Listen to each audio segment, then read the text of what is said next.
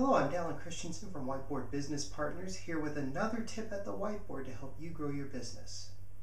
As creative professionals, we all have a difficult time balancing the need to be creative and the need to actually sit down and get some work done.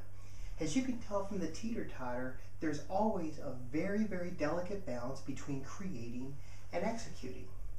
Now, we all know that the lifeblood of any business success involves coming up with new and innovative ideas.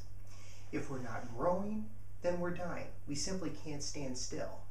However, there comes a time when you have to put aside your creativity and then start to execute. The way that I do this is I set aside chunks of time during my day and I focus solely on one particular thing. So let's say I'm putting a blog post together. I may spend half an hour or 45 minutes simply writing down the blog post ideas that come to mind. That's the creating part. The executing part is going to come later. Once I have those ideas, I'll winnow my ideas down to one or two ideas that I really want to write about, and then I'll start to execute. You can't go from creating to executing in one particular session. It takes two different parts of your brain, and you're going to lose focus.